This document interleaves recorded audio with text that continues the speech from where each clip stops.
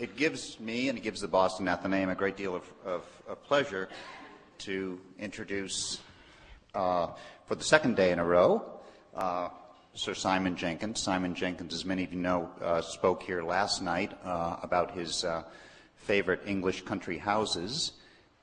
Today's topic by Simon, of course, is something that is quite different.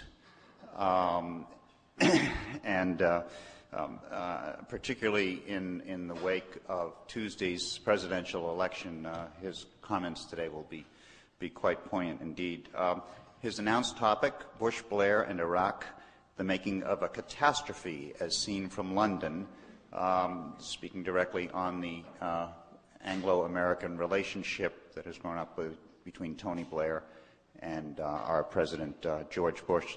So without further delay, I am very happy to introduce Simon to speak with you today about his topic.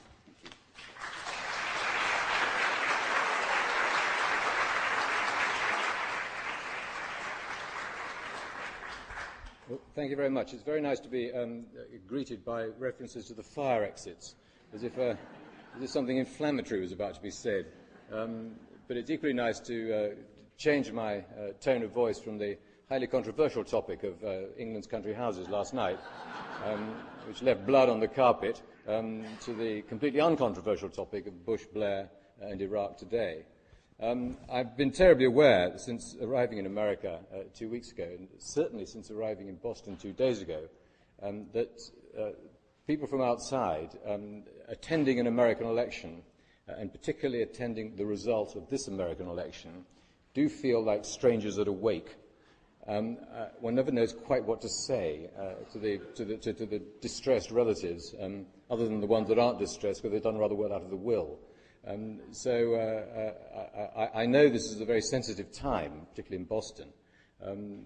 All I can say as a Briton is that I have read Boston's history, and when it comes to taking a beating at the hands of the American people, we British know how you feel. The other two constraints I feel under is that one is always told that when one goes abroad that it's frightfully bad form to discuss, let alone meddle in, the politics of your host nation. I am also told that it's very bad form when you go abroad to criticize the politics of your home nation. It is just not done. Given the title of today's lecture, I'm somewhat hamstrung because both maxims require breaking if I'm going to say anything of any substance at all. So please forgive me if I appear to stray outside the norms of good behavior. It's not meant, it's just been asked of me by the Athenaeum. The subject is Bush, Blair, and Iraq. And what I thought I'd do was take them in, if you like, reverse order. Iraq, Blair, Bush, and say a few things about how I see these three distinct but related phenomena at this particular juncture in world affairs. The situation in Iraq, about which I am not an expert, but like all journalists, you become an instant expert overnight when war breaks out. And I did go there last November, so I'm as up to date as last November and debrief our correspondents at the Times whenever they come out, last week indeed. It's no good my pretending to this audience or any audience. I have always regarded the Iraq War as one of the most ghastly errors undertaken by the Western powers since the Second World War. And that embraces quite a few errors. So about this, I'm not going to be mealy-mouthed. I went briefly as a correspondent to Vietnam many, many years ago. I watched Beirut unfold, and I can only tell you that Iraq is worse than both. You're looking at a situation which did not call for any of the actions that have been taken in Iraq. I do not regard, and I don't think most people who had reasonably close knowledge of the country at the time, Saddam Hussein in the year 2002, 2003, to have constituted a serious threat to the world. He just didn't. And as such, there was no justification in international law or self-defense for the preemptive invasion of that country. Certainly, he was less of a threat than he had been in the 1980s, when he invaded Kuwait in the 1990s, early 1990s, when, of course, we were supporting him. I use the word we here throughout what I say to embrace the coalition of America and Britain. At that time, you could have argued that he should have been, in some sense, put down. But by the end of the 1990s, any sensible intelligence would have revealed that the man was not, in any longer, a threat to world or regional peace or stability. Nor, frankly, do I believe he constituted some unique, horrific humanitarian threat to his own people. By the early part of the 21st century, the Kurds were now more or less separate under the protection of the West. The chief threat he posed was to the Shias in the south of his own country. The chief reason for that threat was that America had promised them security if they rose up against him after the Gulf War, a promise that was not kept. And Saddam, understandably nervous for his position, did wreak terrible vengeance on them. But even then, the man was no worse than the rulers of Syria, currently in America's reasonably good books, or at that time in America's reasonably good books, or one could name 1,000 dictators around the world, many of them, like the current brutal dictator of Uzbekistan, one of America's closest friends. So if we're playing this game, we've got to be very careful of the language we use.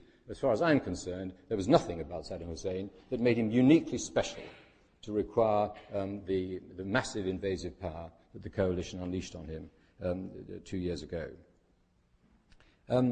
I also think that if we are using, albeit now as an ex post facto justification, the concept of humanitarianism as the reason for intervening in another country, then you just simply have to be very careful how you use it. One of the principles of almost all moral intervention is that it should be, in some sense, universalizable, Kant's old principle. It was justified in Bosnia. I think it was justified in Kosovo, provided it was done on the ground, because there was a humanitarian crisis in the process of taking place at that moment in time. And to that extent, you are justified, I think, in going in. It was even justified to an extent in Beirut and in Somalia, two other American interventions that ended in tears. But there was justification for it. There really was not in Iraq. And therefore one is left with this great puzzle, this conundrum of why did it happen? What on earth was going on? And one of the things I find impressive about American journalism is that I can now go into any branch of Borders or Barnes & Noble and pick up about 20 books that try to answer that question, written within the last 6 months. There are many things about my country I love and admire, but we don't smash the other side quite like American writers do when trouble's in the air. It was a great example, I think, of how weak the case was for the invasion of Iraq. That, as we now know, the intelligence case for it was both felt to be important and was subsequently shown to have been shallow. It seemed to me to be a very good demonstration that this was something about which those people who undertook it were never particularly sure. And the endless changing of the scenario ever since is an illustration of that. Now, as for Iraq today, I can't tell you what an awful place it is. I can't tell you, and you can't know, because no one can report it. It is about as anarchic a place as I've ever been on earth. It is a place completely without security. The nearest you get to security is a friend with a gun at your gate, or your street association with guns at the end of the street. People can't move about. Forget Westerners who can't move about. Ordinary Iraqis can't move about. Professional people are perpetually being kidnapped and then ransomed for money. The simplest way of financing your local militia is to kidnap the local doctor, then let him go for $1,000 a week later. This is total anarchy. Street lights don't work. People go the wrong way around roundabouts. There's no insurance, so if you crash your car, you're done for. You better shoot the other guy and steal his car. I've never been somewhere with such a total collapse of civil order as there is in Iraq at the moment. The theory that the Western powers, or the coalition powers, or frankly America and Britain, are in some sort of occupation of the country is itself a misnomer. 150,000 American troops are spending almost all their time defending 150,000 American troops, supplying them, protecting them, keeping them in their bases, I am genuinely impressed by the bravery of the American troops who actually go out on patrol. These patrols are completely pointless. They are going into enemy territory, like into Indian territory, to kill a few people in retaliation for something. They're putting themselves at huge risk. The casualty rates, you hear about the deaths, but the injuries are just appalling. The casualty rates are very, very high by almost all known occupation armies. This is being done by American troops against, as far as I can see, intolerable odds and no hope of success. So it is a terrible state of affairs. I will come at the end of what I say to what I think should happen next. But let me switch now from the terrible state of affairs to Blair. Any Briton in America is greeted with two very contrasting responses when their announcements coming from Britain. One is, a hug, a kiss, and say, "We think you Brits are absolutely lovely to stay by us." The other is very different. It's a look of stupefaction and the question, why on earth did your nice left-wing Prime Minister get himself involved in this terrible mess? And the responses that one gives to these two statements have to be, I have to say, somewhat different. Because the second question being much more often asked in my country, it's perhaps a more creative one to try and answer. Tony Blair got himself involved in this terrible mess. I like to think against his better judgment, but I'm not totally sure. Because he began by believing, as all British Prime Ministers believe, and traditionally, historically, rightly so, that Britain and America must always stand together. It was no more sophisticated than that, but that is enough. In almost all world crises, we have stood together. We have not stood together quite like this. We didn't in Vietnam. There have been situations in which we've distanced ourselves from American intervention, but broadly speaking, Britain and America have stood together. And that standing together, of course, means through thick and thin. When the Afghan adventure took place, for 2 weeks beforehand, after 9/11, Tony Blair and his entire team had tried to stop the Americans going to war in Afghanistan. There was a terrific operation around the world to try and mobilize Arab opinion, to spring Osama bin Laden from the hills of Afghanistan and to do a deal of some sort with the Taliban. It didn't work. When the war in Afghanistan was declared, Britain supported it, although I know for a fact that Britain was very worried about it. When this moved on towards Iraq, there's no doubt at all that London was appalled. But Tony Blair was trapped. And I think that the answer to the question, how on earth did that nice Tony Blair get himself involved in this mess, is he simply found himself trapped. But, very important to understand about my Prime Minister, he is a lawyer. Profession for whom I have a great respect, but once they've picked up the brief, they run with it. And Tony Blair, I think, totally persuaded himself. This was a good brief. He liked George Bush far more than he liked Bill Clinton, I may say. He took to him. He shares many of his assumptions, and I'll come on to that in a minute. But certainly when George Bush said to Tony Blair, "We think Iraq is a threat to the world, and we want to go into Iraq, and we want you to be with us," I don't think it really occurred to Tony Blair to say no. He was always going to be inside the famous tent. And it didn't really matter that Tony Blair also had a subplot, which is he wanted to lead Europe, and indeed at one point promised George Bush that he would bring Europe with him into this tent, and failed utterly, completely, and humiliatingly. But as far as Blair was concerned, there was no option but to go ahead with whatever it was that America was proposing to do. I think in this respect he was almost alone, not just in the British government, but in the entire British establishment. Hardly a single British ambassador abroad was anything other than appalled.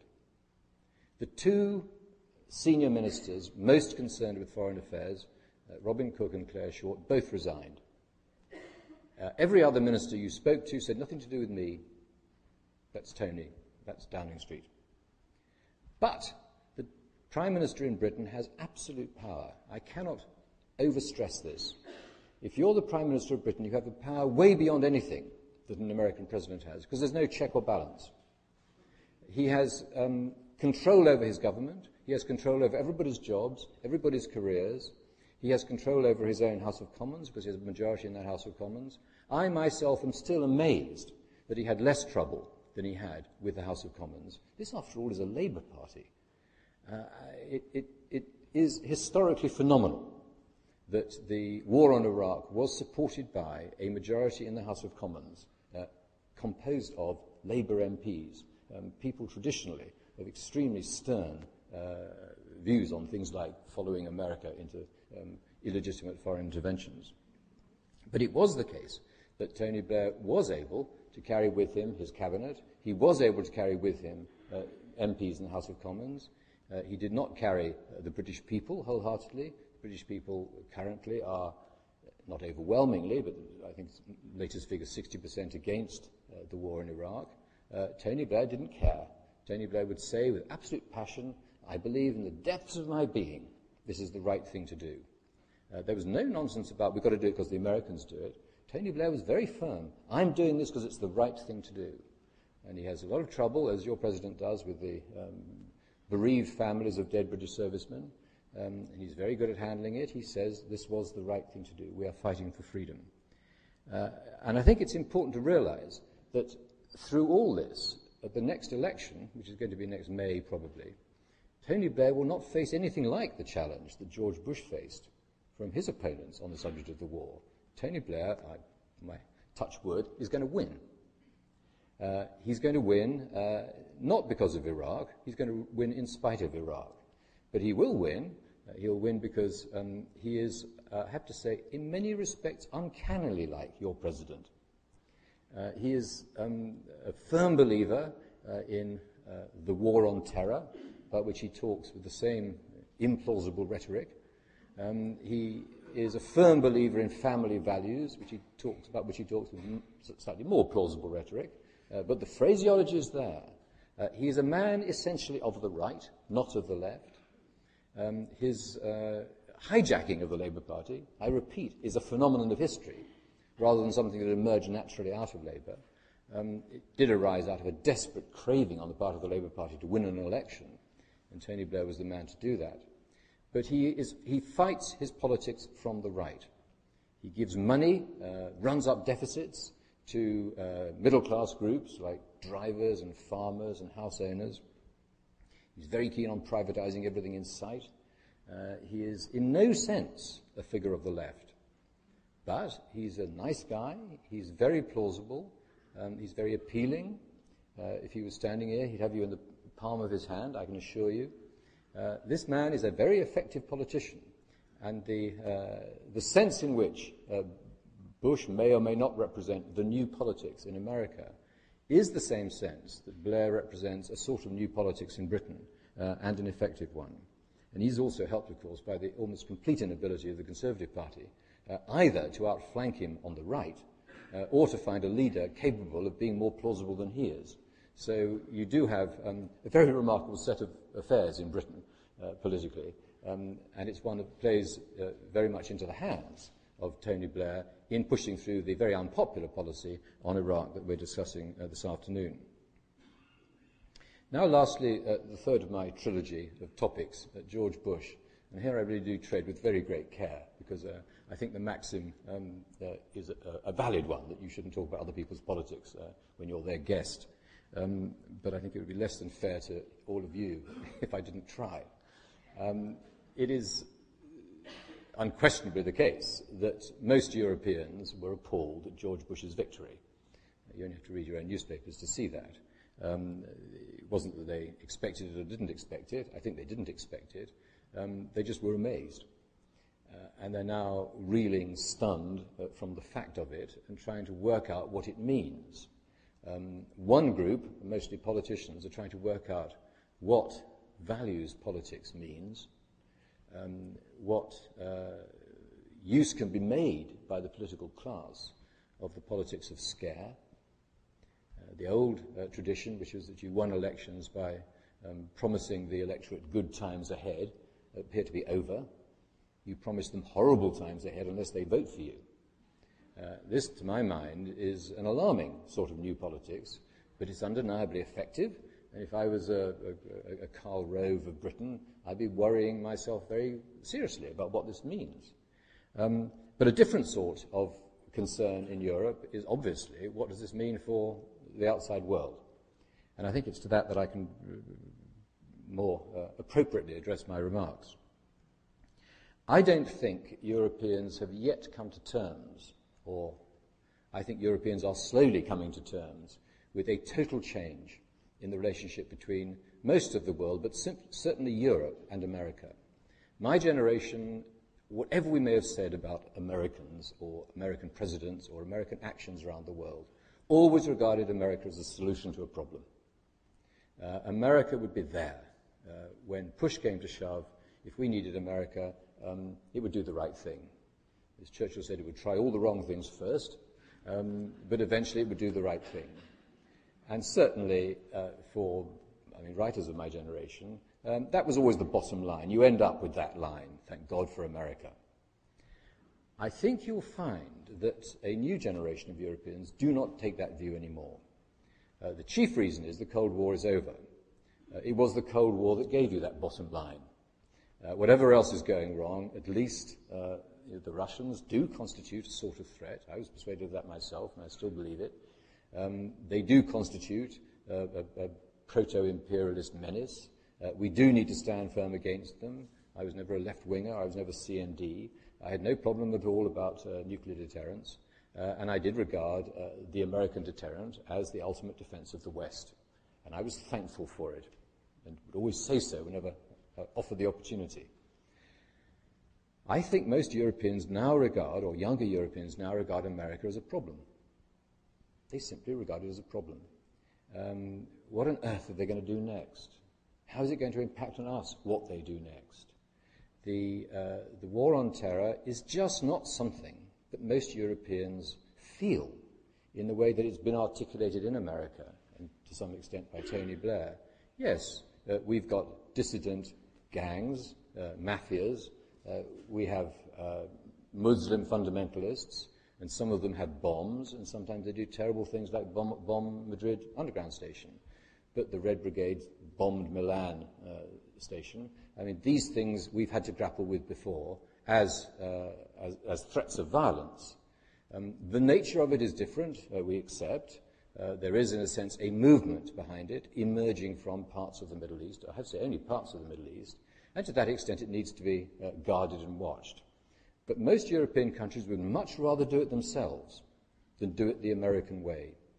And I think the result of this has been that a lot of Americans, and a lot of Europeans, and a lot of European governments simply are rather frightened, and they're particularly frightened now, of what America will do in answer to what America perceives as being a global war on terror. A war, they recognize the war from communism. They don't recognize this war. They know terrible things get done by terrorists, but a war on terror implies, in the first place, it implies a state. There is no state that's committing the war on terror. But secondly, it is not systematic. It is not. There's no front at which you fight. The way in which you contest it is through crime prevention, through detective work, through intelligence, of which most European countries have a certain skill, as does America. The fact is, since 9/11, nothing quite as terrible has been done. So one does wonder whether it wasn't just a one-off from a particular group. What is Al-Qaeda really? Are there all these people training in bases? Well, a lot of people in my profession are now questioning all these assumptions. But either way, we've got to try and work out what it is that America's doing things like invading Iraq and now talking about other invasions to prevent, because we don't recognize that threat. And I think this change from regarding America as a solution to regarding America as a bit of a problem is one that's going to have profound effects on the relationship between Europe and America, and indeed much of the rest of the world in America. It is alarming to friends of America to travel elsewhere and find, quite frankly, such a degree of hostility to Americans. Expressed in almost day-to-day relationships. People insulting Americans in shops, people sending letters to newspapers of an extraordinary level of abuse. A country which I love and I have tremendous feeling for, And I know many Americans feel the same way about it as I do. And I keep on saying, never use the word Americans. Never use that word. Indeed, when I was in Iraq, people would say, please don't refer to the Americans in Iraq. Refer to the Pentagon. And indeed, I once started rewriting every reference to the American government or occupation of Iraq as the Pentagon occupation of Iraq. And so a dear friend of mine at the Pentagon grabbed me by the lapel and said, please stop referring to the Pentagon occupation of Iraq. It's the neocon group in the Pentagon's operation in Iraq. For that, I think there's a measure of truth. But for the time being, the focus of this concern is Iraq. It is what is happening in Iraq, it is what might happen as a result of Iraq, and it's where we go after Iraq. And as far as that's concerned, I take the view that the situation as of now in Iraq is simply unsustainable. I repeat, this is not a country in occupation. This is a country in which America has bases it's trying to defend. There is no sense in which there's an Iraq state anymore. It's a fragmented country of townships, statelets, sheikdoms, mafia groups. It's a territory in a state of anarchy. It is not a country in occupation by another country, the coalition. And to that extent, it has a relatively short and extremely turbulent lifestyle attached to it. Now, I took the view in print and got roundly condemned for it, that actually getting out of Iraq, which is now an inevitability, would be slightly easier for George Bush than for John Kerry. I felt that John Kerry, if he had won the election, would have had the most awful time over Iraq. In the first place, there would have been a holocaust of bombs going off everywhere to test him. He would have had to have reacted to them fairly violently. That violent reaction would have been even more counterproductive than the other violent reactions would have been. He would then have tried to get the French, the Germans, the Italians, the Russians, and more of us to send troops there, and we would have rebuffed him. He would have been humiliated thereby, but couldn't have left, because if he left, the Republicans would have slayed him. You're betraying all our dead. I think John Kerry would have had the most appalling time in Iraq. Now, it may be born of hope on my part, but I think that George Bush will be realizing fairly soon that if he can stage anything like a respectable election next January, and that's pretty moot, but if you can just get a few photographs taken by some brave Arabs of somebody going to a polling booth, and Ayad Alawi can be kept alive that long. I mean, these are not funny remarks. These are just only too true. That you could say at the end of January, we've done our bit. We got rid of the thuggish dictator, we've liberated the Iraqis, and we've given them an election. Now they're on their own. And withdraw to base and then gradually scale down your operation and just get out. That, to my mind, would be the sensible thing to do. And I do think that George Bush, were he so minded, would find it easier to do than John Kerry would, because he at least could articulate the language of withdrawal as being victory, and he wouldn't have the Republicans calling him a traitor over to his right. Now, this may well be a fantasy on my part, but at least it hangs together as far as I'm concerned.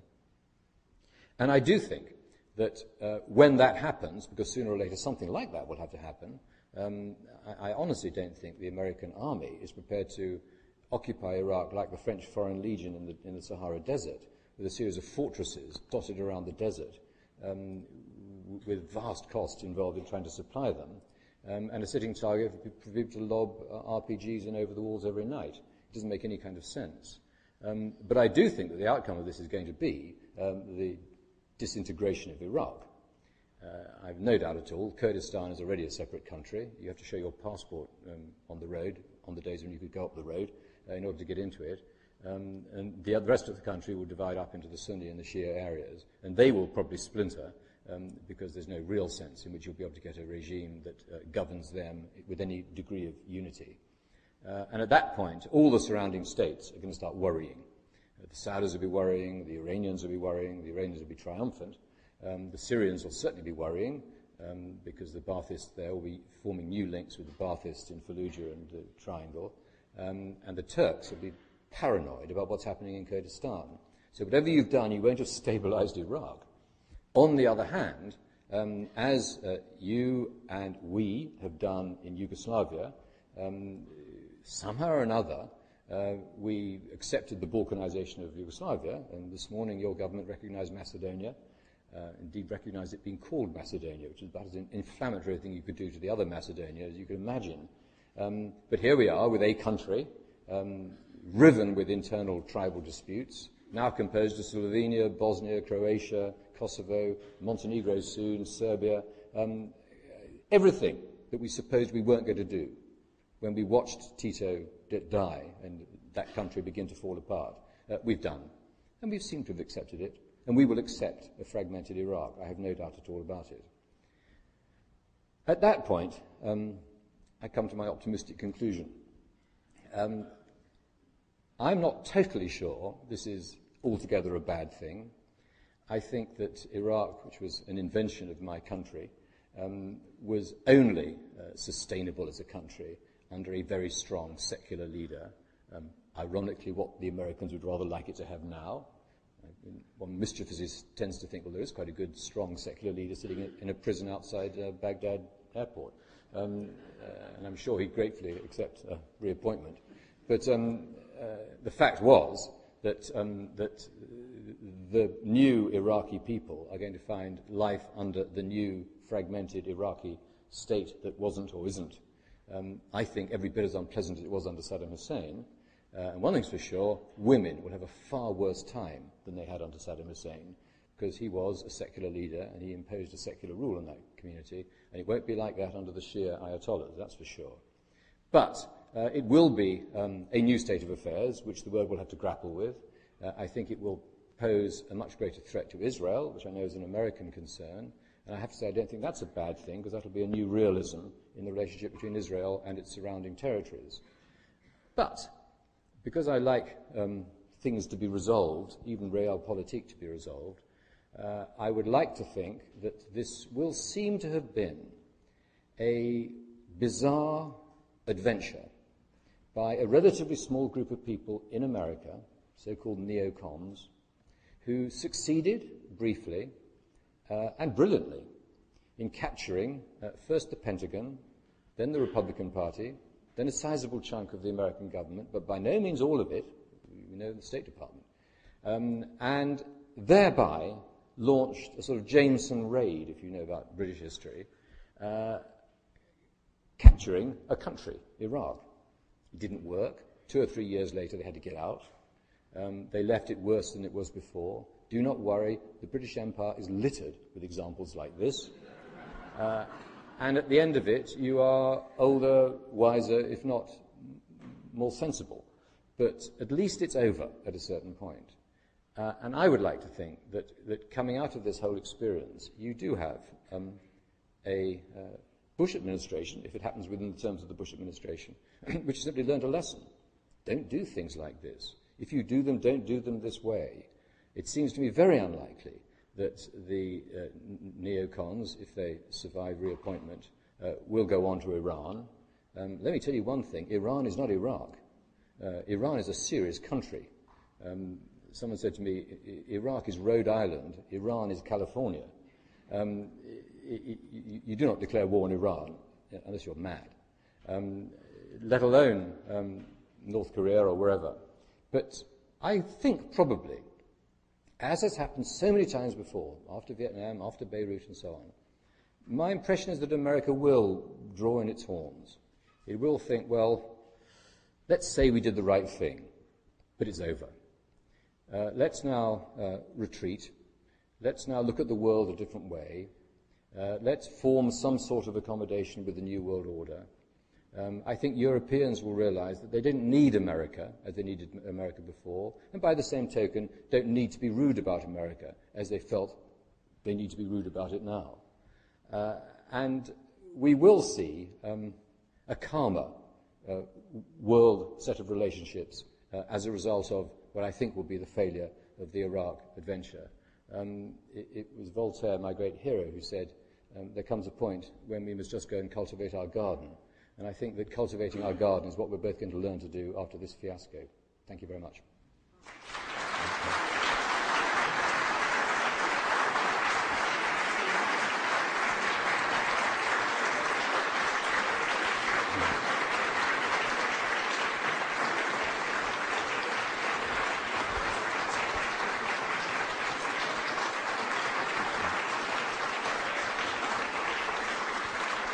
Questions? Yep. Sure. All right, Simon, we'll take some questions from the audience. Gosh. let's take the one at the back there. Yes, that lady there.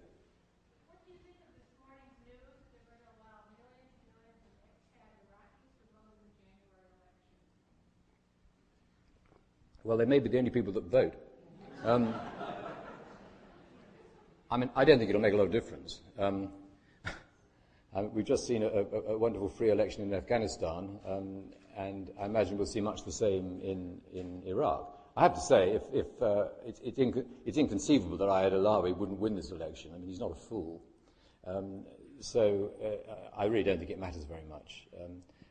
I have to say, it would be... I mean, I've done debating on this subject occasionally, and there's usually an enraged Iraqi in the audience. There may well be one here today. Who gets up and assaults me for being so sceptical about the downfall of Saddam Hussein, which is why they left. I do tend to say, well, if we've liberated your country, why haven't you gone back? And I do slightly feel that these people who are still overseas, and there are more Iraqis overseas since the invasion than there were before, let me say, I'm not inclined to be too sympathetic towards them. I think they probably should go home and vote there, but anyway. This lady here, yes. What role do you think the media had in the drumbeat to war? The media. I think the media have a substantial role in the drumbeat to war. They do, there's no doubt about that. I think when you got...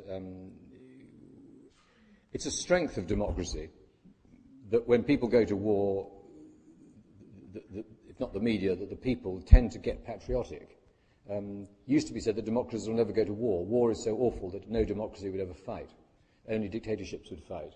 So I'm not totally averse to the concept of the media being pro our troops.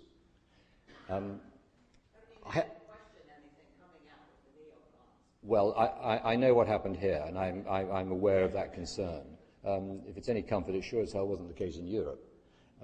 So no, I mean, that was worrying, particularly when papers like the New York Times and the Washington Post, who I sort of thought would have been over against Fox and USA Today, would have been more sceptical, when there was so much to be sceptical about, I have to say. That said, if I want to read about Guantanamo Bay now, I read it in the New York Times. They do the investigative journalism. They're taking apart the WMD claims. So there's an upside as well as a downside to the media. Yes?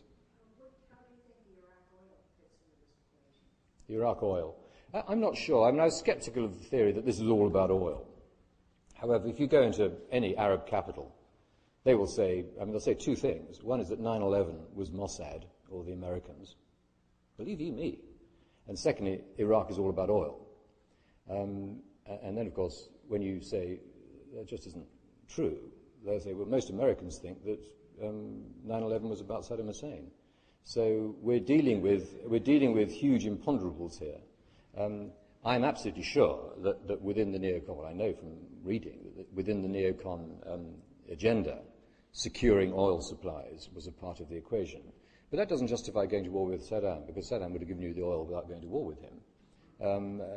So I've never really bought that. I have to say, when you drive into Baghdad, it is quite astonishing to see these blackened ministry buildings sitting in the desert outside Baghdad. All of them looted. I mean, all of them just destroyed. The whole of the civil infrastructure destroyed, apart from this wonderfully pristine oil ministry, which stands absolutely immaculate, ringed with American tanks. That wasn't helpful to the argument this wasn't about oil. Yes? I applaud your optimism about Iraq, and I hope you are right. But one thing that's very troubling to many of us about the current administration is any capacity it might have to learn from its mistakes, since it will not admit to having made any mistakes. And what evidence do you have that this will change in the I have none.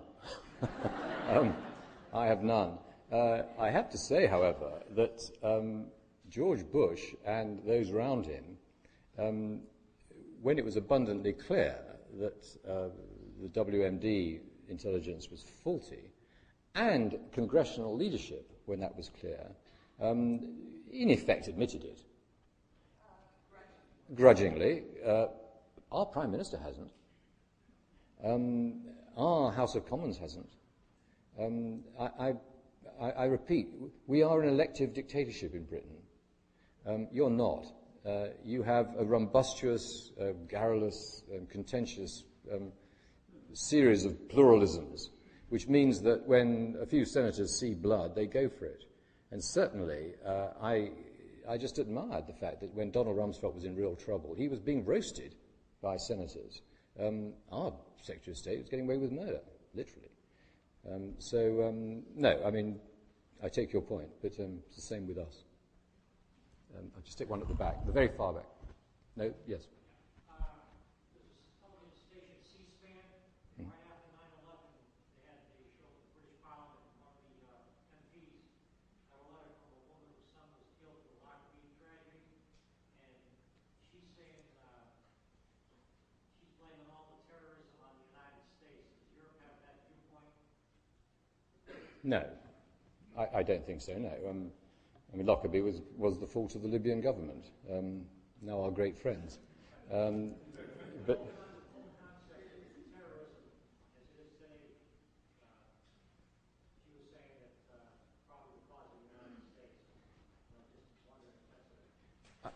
I don't think so. I mean, there's an argument which is that American support for Israel lies at the root of all this trouble.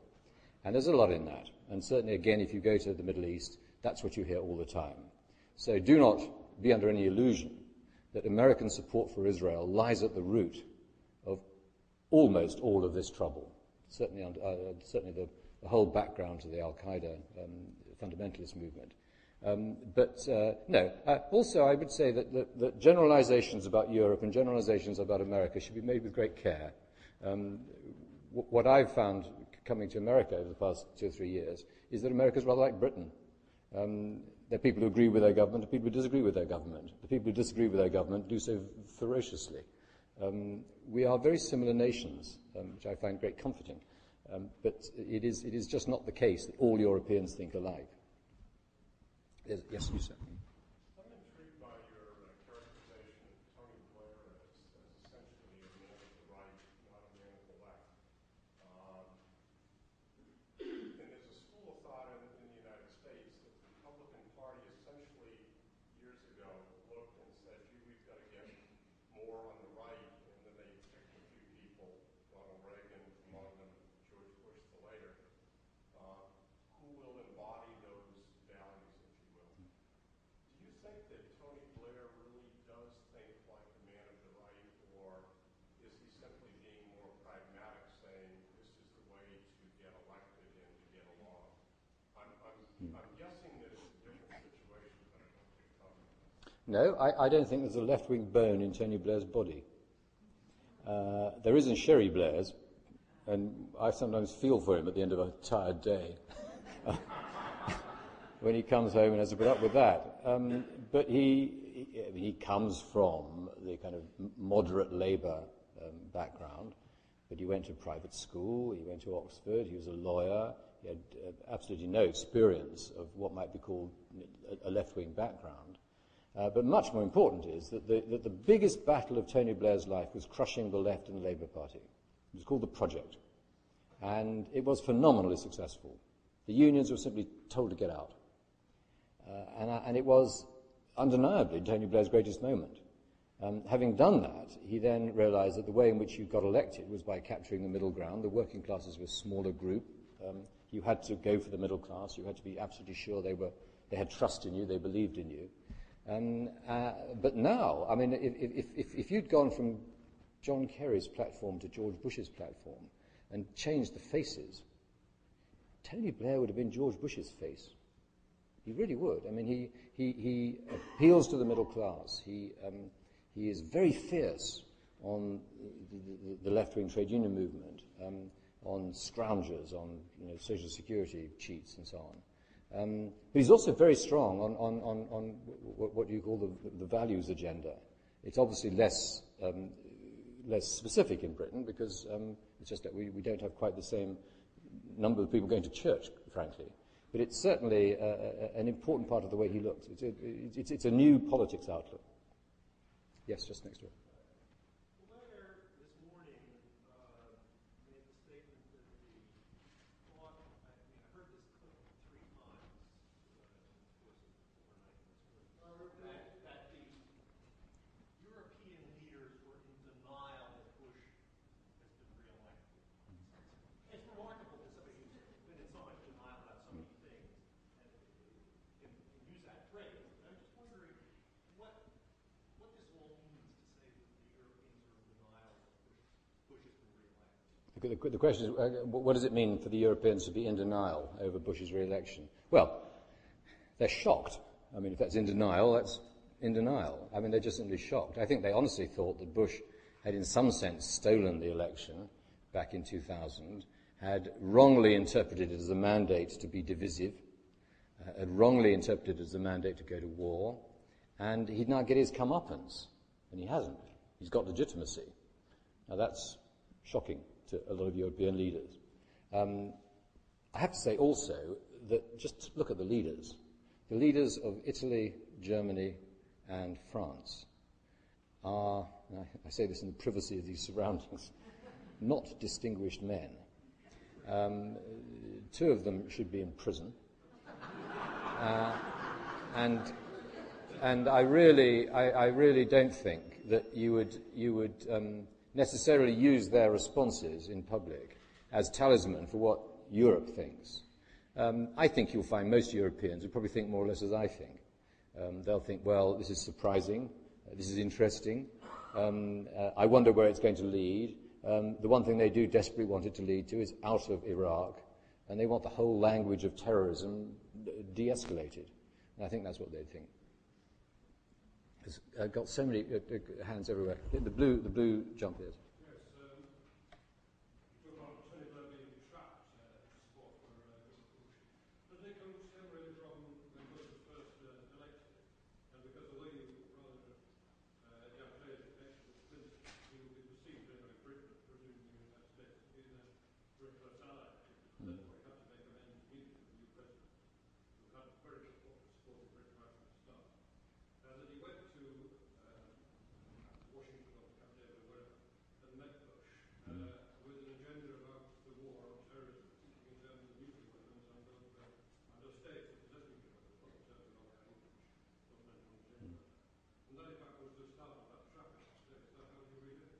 I think it goes back further.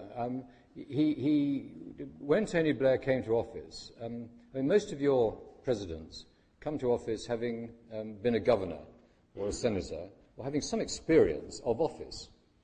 Tony Blair had none. He had absolutely none. He'd never run so much as a lawyer's clerk. He was completely naive. He was actually naive as well as being lacking experience. I mean, he was immature. When he arrived in Downing Street, he was absolutely blown out of his mind by the grandeur and the glory of it. It was for those people around him, it was rather worrying. But nothing was as worrying as his first invitation to Washington. Clinton put on this huge banquet with Bruce Springsteen and goodness knows who else. And Blair took all his 30 best friends. There was no room for anyone from the British Embassy. And they came back absolutely as if they'd been to the court of the great Kubla Khan. And the first thing the Blairs wanted, they wanted their own jet, and they wanted a proper house, not number 10 Downing Street, not a number. It was a quite extraordinary period, and Blair became very presidential after that first experience of the Clintons. I think, personally, it then started to go sour. I think he found everything to do with Clinton's private life distasteful. And I think by the end of it, he just thought that Clinton was thrashing around trying to survive. He was very loyal in public. But I think when he went over and had the first meeting with George Bush, Bush was so different and so straight and so moral. He uses the language that Tony Blair uses. They're both very religious people. And I think at that point the relationship just matured. And he thought, well, this is a man I would like to help and do business with. He was immune to all the back-channel intelligence, which said that he was regarded as a patsy and he was a poodle and all this. He just seemed to be immune to it. He rather liked talking to George Bush on the phone. I think Bush quite liked talking to someone who wasn't American. He said he was a great guy.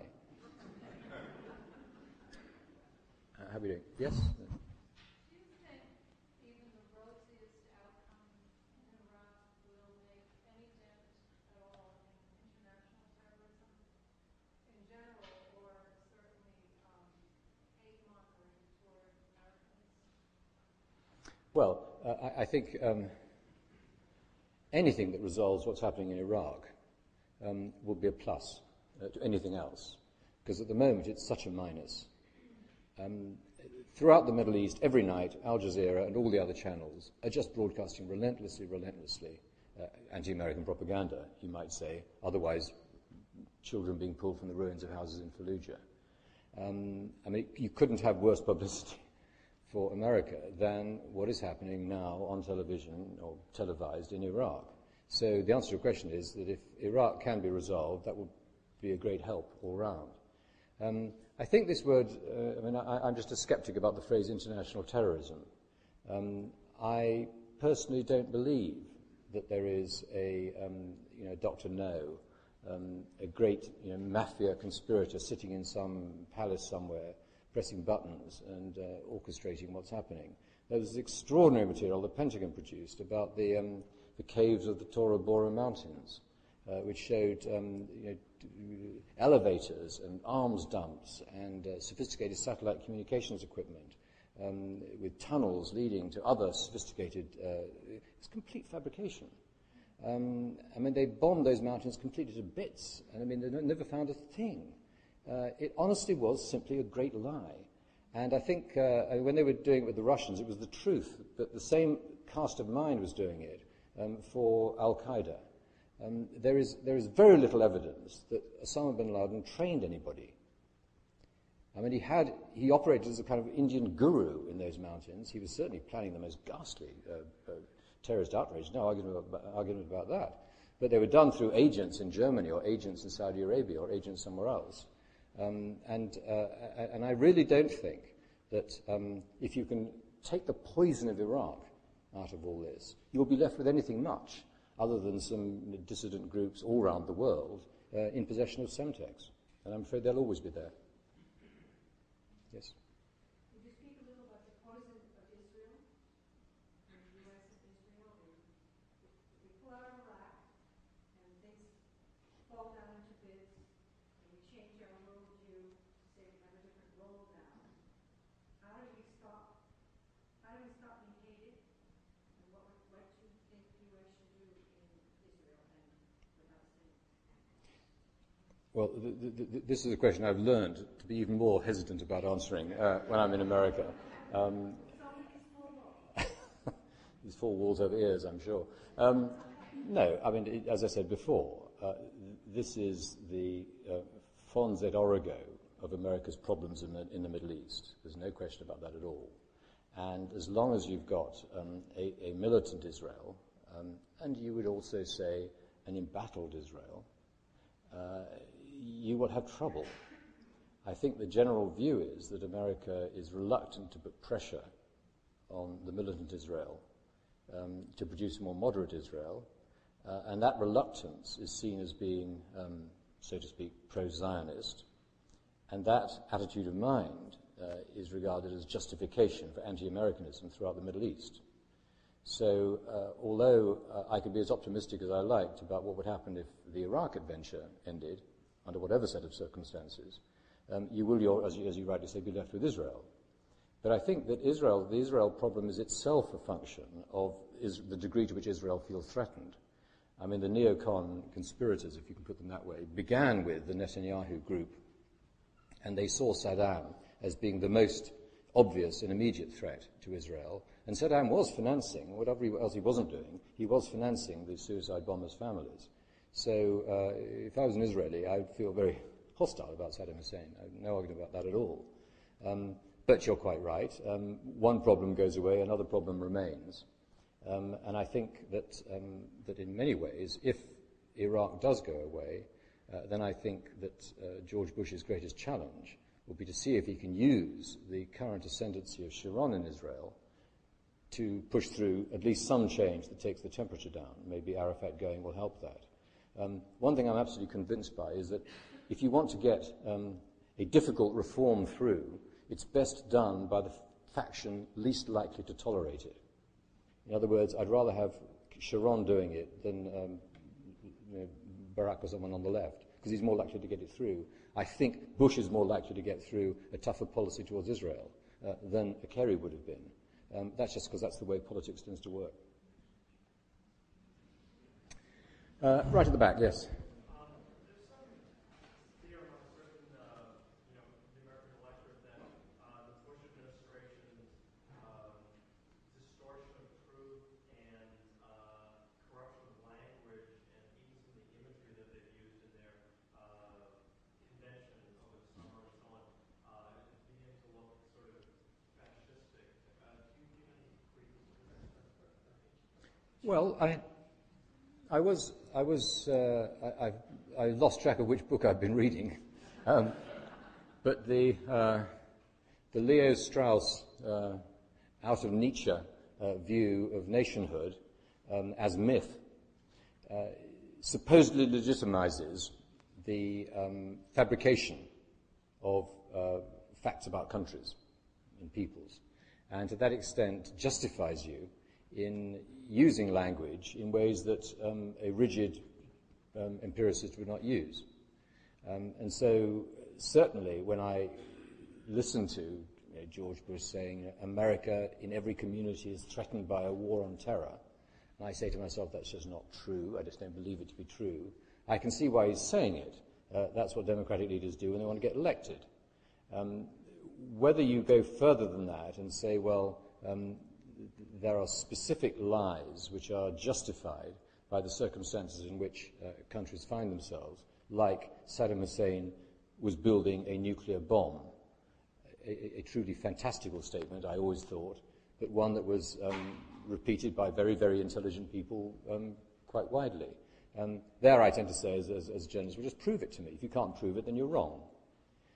I think that, or I sense that, in your country and in mine, this wretched business of Iraq has distorted language. It has polluted intelligence. It's wrecked the lives of many good intelligence agents. It really has been an awful business, and I just long for it to be over very soon.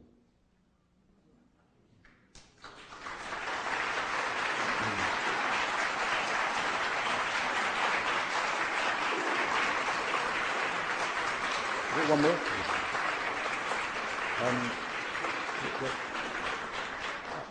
It's probably a good moment to end, but I'll take one more question at the back there, yes. I think your point about viewing the United States as the problem a little further. How do you think that would manifest itself? Would it be a military bloc or economic bloc that goes around the United States? How do you feel about that? I don't think America being a problem, not a solution, how does it affect, how will it affect Europe's relations with America? I don't think it'll make a lot of difference, frankly. I mean, it's certainly a perceptual change. And I think it will affect the way Europe reacts to America's requests for assistance, bases, overflying rights, any favors done with international trade treaties. I think they will become much more difficult. On the other hand, in one sense, the view of America as a solution was itself something of a fallacy. I mean, that supposedly ended with the end of the Cold War. So we've had a 10-year period of adjustment taking place anyway. And because I believe something else is much more powerful, which is the natural affinity between Americans and Europeans, I think that will transcend the friction between governments. There's a very interesting poll done in Europe 2 or 3 weeks ago as to where virtually every European country, I'm not even sure it wasn't most sort of world countries, who they wanted to win in the American election. And the answer was 80% of them wanted John Kerry to win. They were then asked a second question. do you like Americans? The answer to that was 65-70% said, yes, we love Americans. We just don't want George Bush to win. And I think that was a relatively sophisticated response. I think it suggested to me that Americans, as people, and indeed American institutions, gosh, we've all got our Starbucks, are tolerated, indeed liked, in the same sense that I think lots of French people are liked in America, despite last year. And I think this distinction between peoples, companies, firms, students, exchanges, travel, is nowadays much more complex, much more mature than the crude relations between governments.